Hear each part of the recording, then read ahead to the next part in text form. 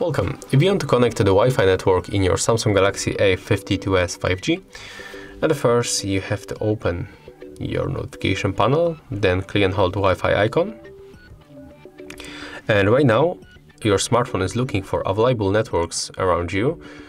And as you can see, here we have the Zenfone 7 Pro network. So when I'm going to connect for this one, like that, I mean you have to tap on the network that you want to connect and then input the password. So as you can see, here is my password. And when I click connect, I will be able to connect with this network.